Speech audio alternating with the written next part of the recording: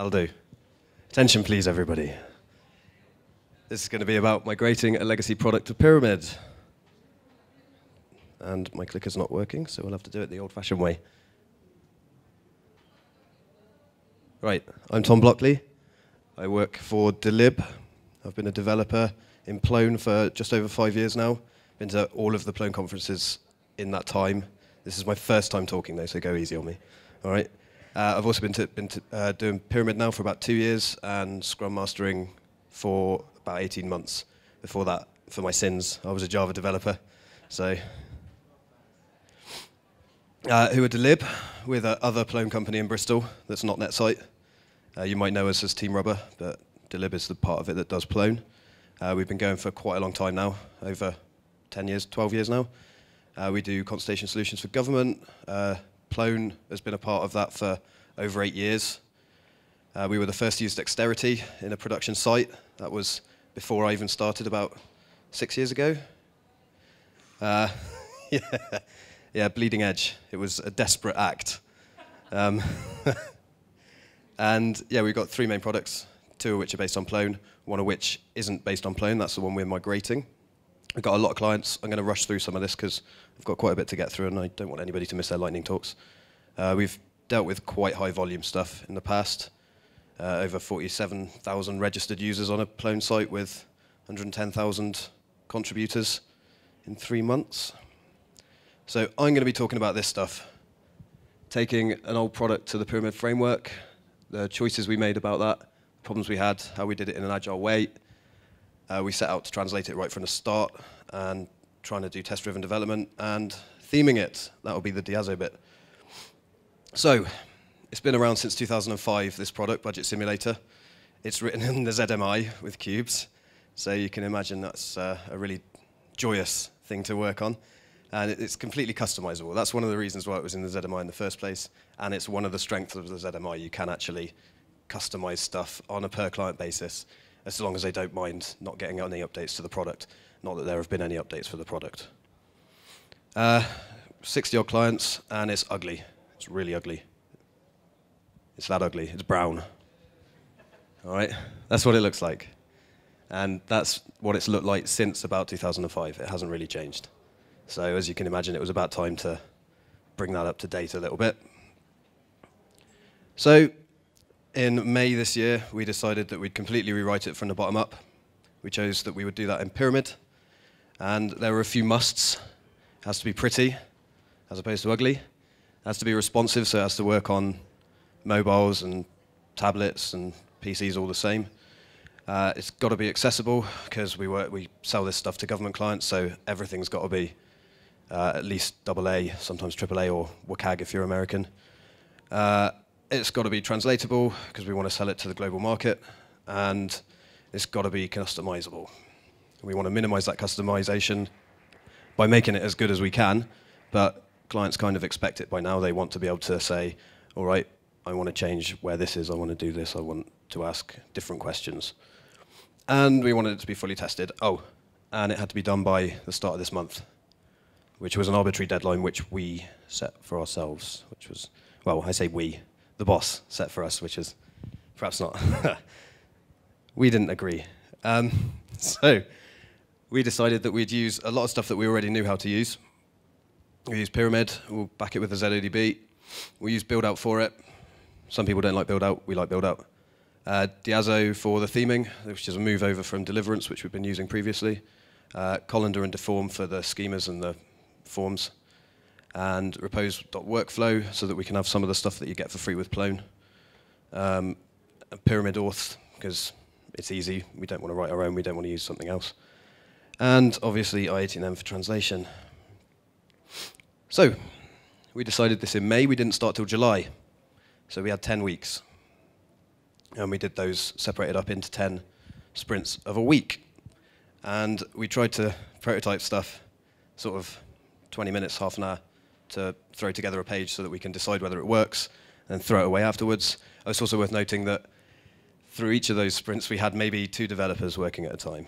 So there wasn't enough. We had 2 other products to develop and client needs. So It almost took a back seat for the first half of those 10 weeks.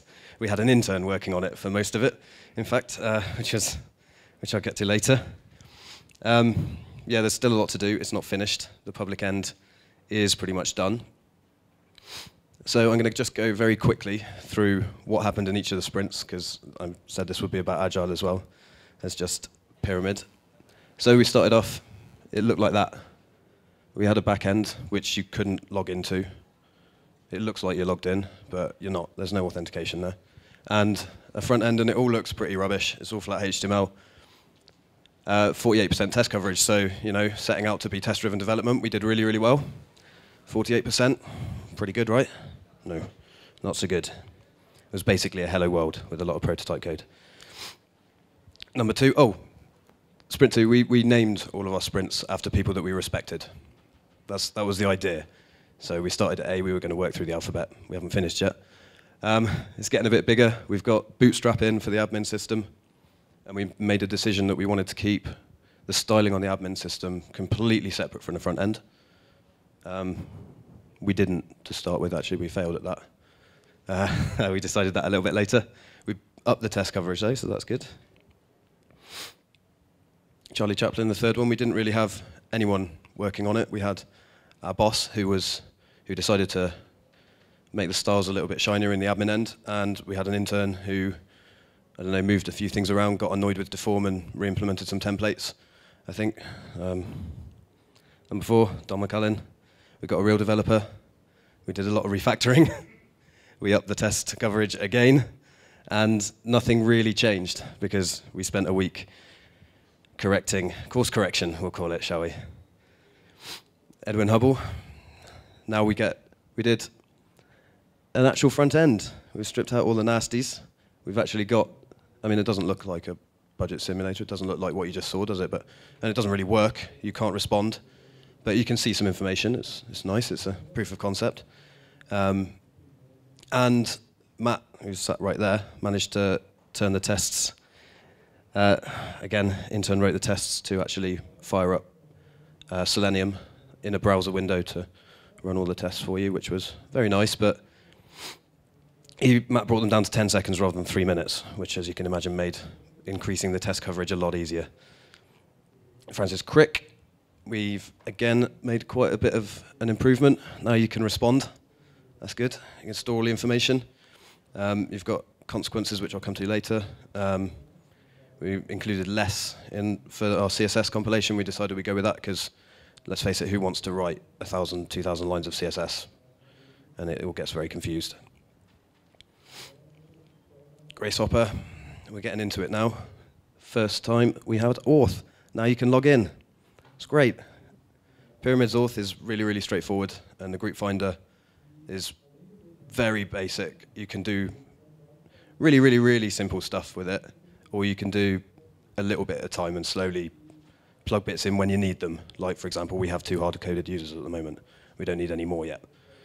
And we put quite a bit of fine-grained control in because we realized even at this point that quite a few things weren't going to get done in time for the administrators who were going to be logging in for the clients. So we took out demographics and appearance.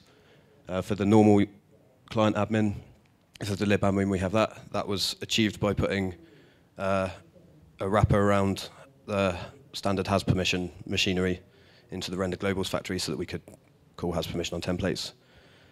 That worked out really nicely. Then we got a skin. Our front-end designer finished building the HTML for that, and we spent, I don't know, a couple of days writing the Diazo theme rules for that.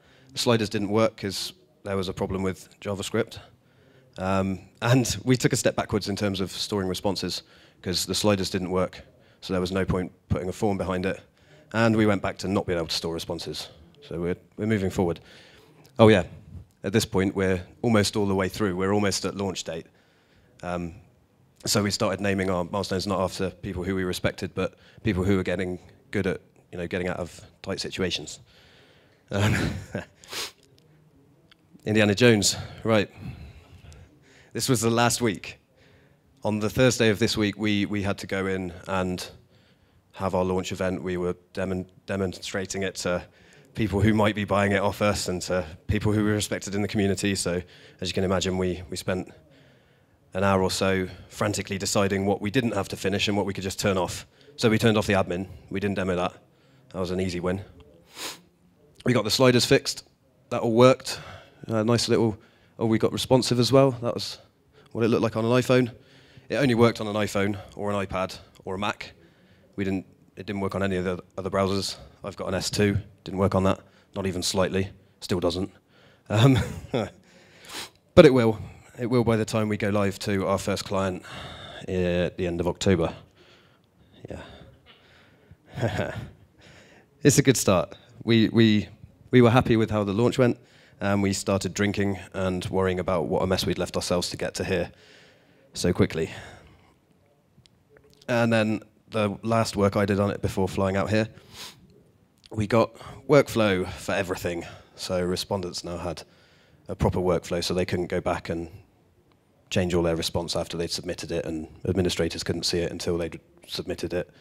And you could open and close the simulator itself so that, when you roll it out, you don't want people to just stumble across it and fill in your survey before you finish setting it up, all that sort of stuff. I'll come back to that later. So that's how we got by in 10 weeks to get to where we are now. So I'll talk a little bit about what we used. We combined traversal and dispatch. So a little bit of URL dispatch so you can have your nice pretty URLs, but you've got the traversal side of it as well, so you don't have to do something like this and have a view configuration and a view thing callable and something like this which you call to get the context that you're trying to do stuff on. This was perhaps not the best way to do it, but it was the way we did it to start with. We got rid of that and ended up with something that looked a lot nicer. We also moved our view configs into the sensible place, which is above your view callables. And you can play with traversal nicely. It means that you don't actually have to sacrifice your URL structures to use traversal. You can just combine the routing and the traversal. I already talked a little bit about the authentication and putting your ACL on your models, on your model classes, means that you know where things are. It's dead easy to find it. You're not searching through hundreds of places looking for that thing that's hiding there. This is our 2 hard-coded users and our group finder. Perfect implementation, I'm sure you'll all agree. Oh, the passwords and usernames are hard-coded in the login form as well. I shan't tell you what they are. They won't be when we're finished. I should point that out, shouldn't I? We had a lot of fun with predicates. This is one of the things that we really like about Pyramid. You can do a lot of stuff with them. You can separate your form processing logic from a lot of the other form stuff by setting request parameter predicates. You can prefix routes if you're including configuration view configs from different files or folder structures. You can add the prefix to when you're including, which means you don't have to type /admin/ for every single route that you've got in the admin system, which saved us a lot of time. And it means that if you want to change that, you've got one place to change it in. That's easy. Stacking predicates, having multiple views that are all registered to the same name, but will only show under certain conditions. That's something that we made quite hefty use of.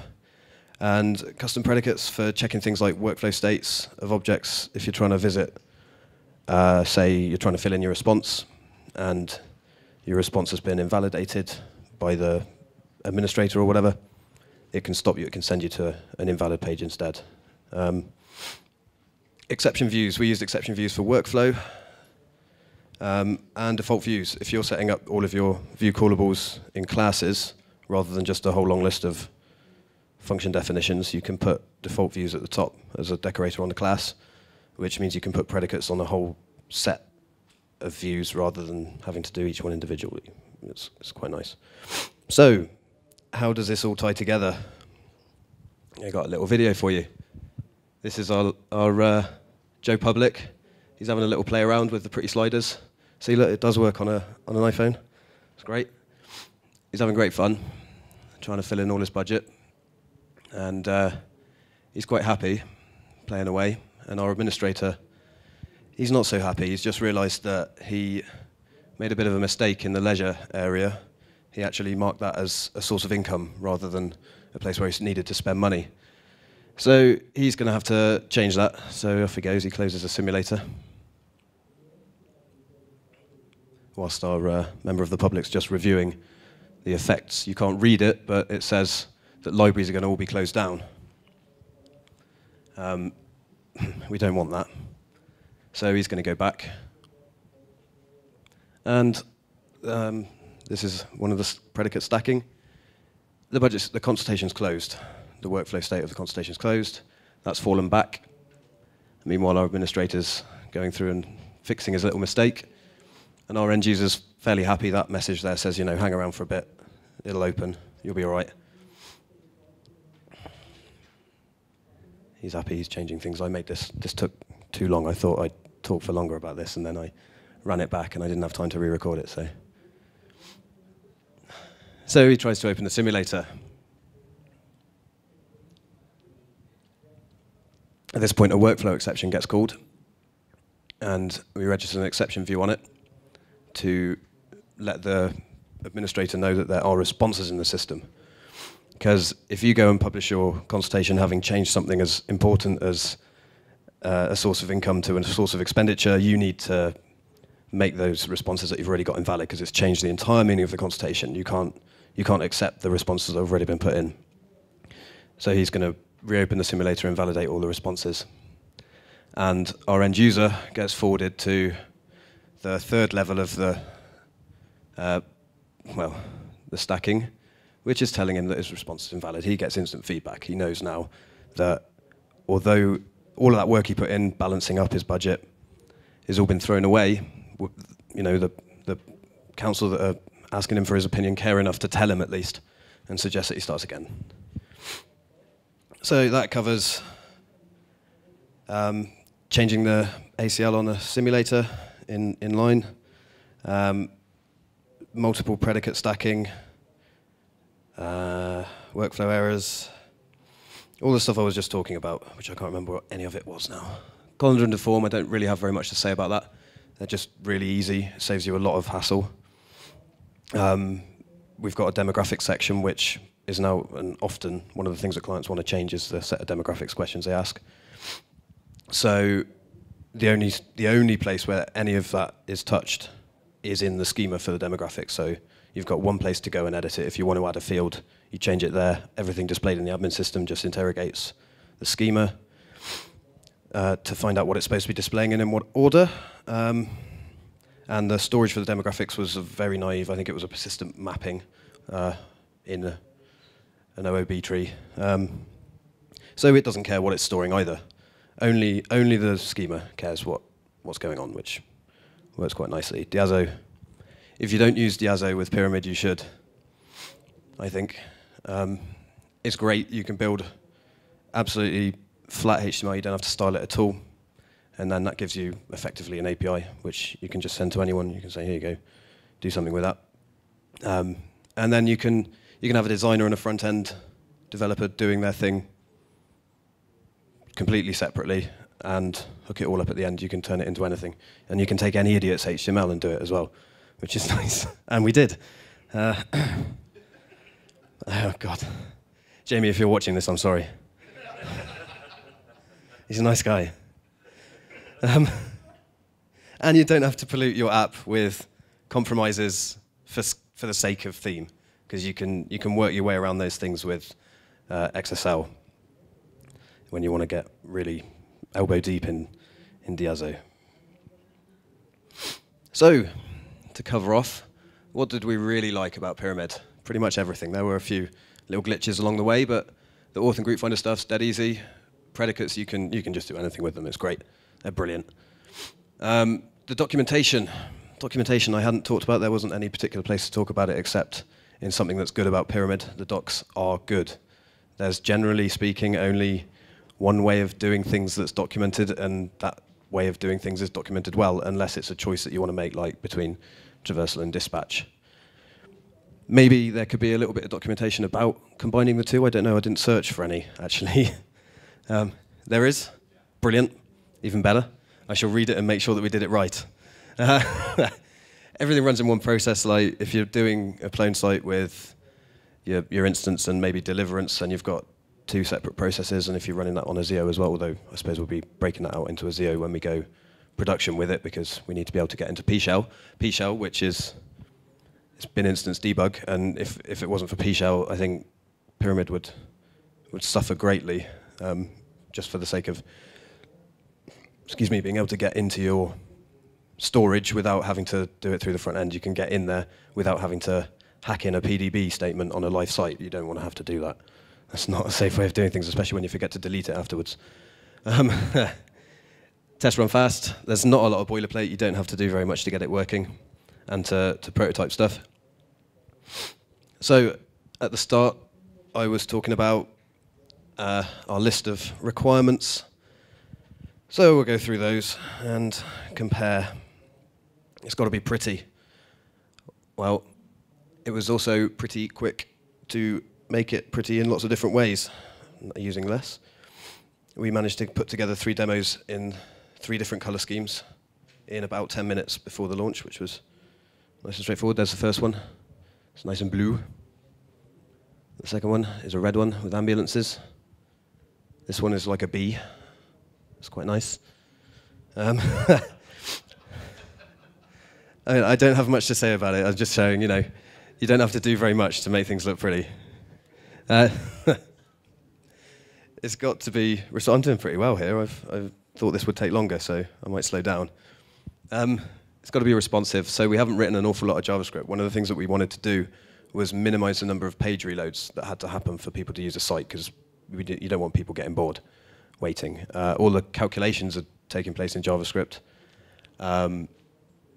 But there's a lot more that we can do there. We just haven't done it yet. We do have responsive layouts, and they do work. They're being redesigned again. And they're working all right. They're good. It's great. We've achieved our goal there. Accessibility, well, the color schemes. We've got a nice set of default themes you can choose to make sure that your site's accessible. What we haven't got is an actual accessible site yet. We haven't run an audit on it.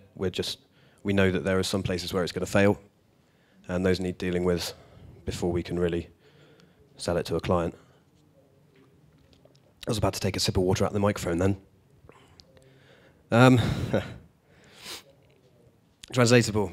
Every single piece of text that you can see anywhere on Budget Simulator is I-18N. You can translate it. Some of the translations won't fit because some of the designs that we got back from our designer are unfortunately a little bit reliant on fixed width. So that needs fixing. Customizable. We decided a long time ago that we wouldn't sell renewals to clients. We'd sell them new instances, because otherwise they wouldn't get the new stuff. I mean, it would be their choice if they wanted to use the old one.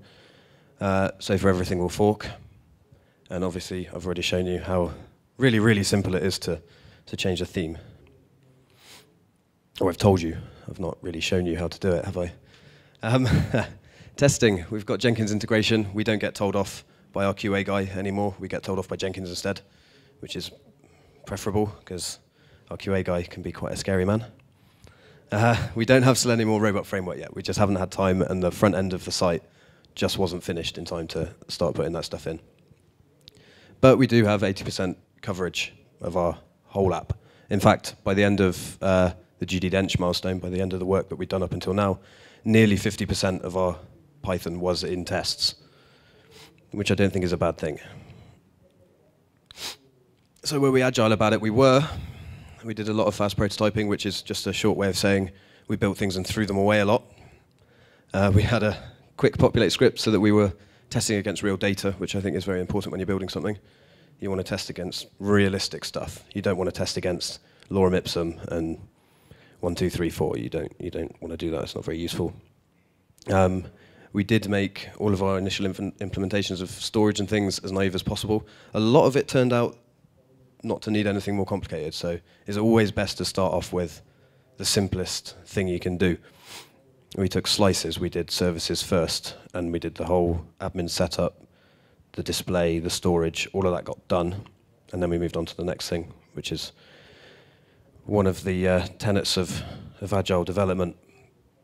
And we've already decided to change the design again after our launch event. That's going to be redesigned, so that's about as agile as you get. What went wrong?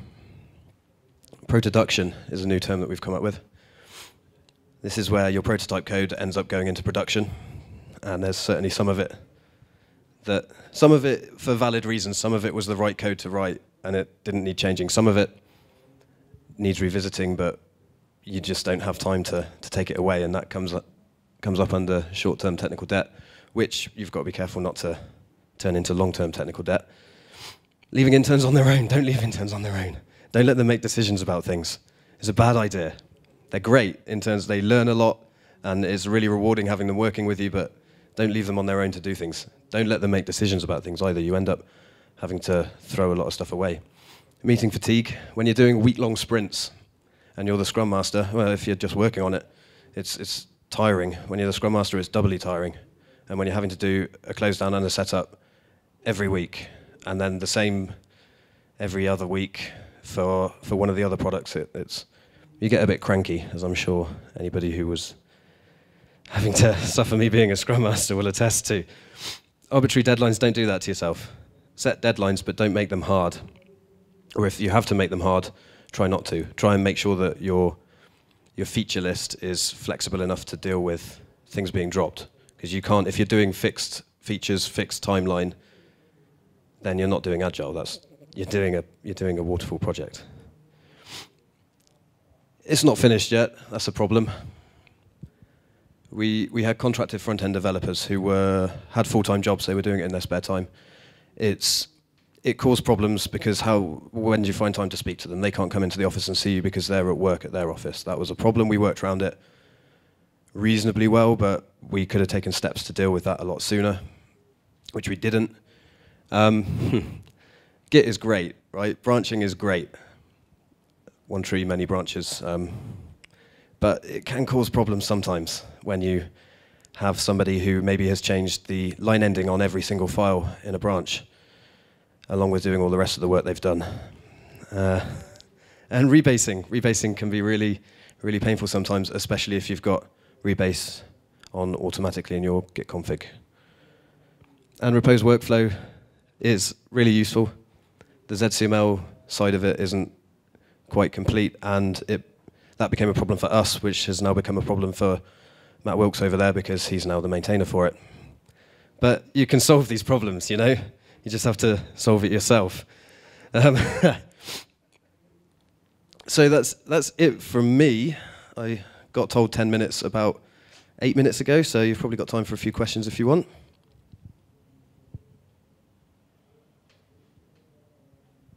No questions? You have a question. How much prior experience did you have with Pyramid, like development team? Some of us have been...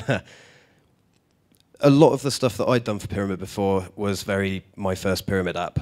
And looking back at it now, you can tell that it was my first Pyramid app. It is a very easy thing to learn. Some of us had done 2 or 3 smallish projects in Pyramid. We'd been doing a lot of our internal management apps in Pyramid because we didn't need something like Plone for it. That was quite a good testing ground because it didn't need to be quite perfect because it's internal. It doesn't matter if we have to turn it off and fix it for a bit.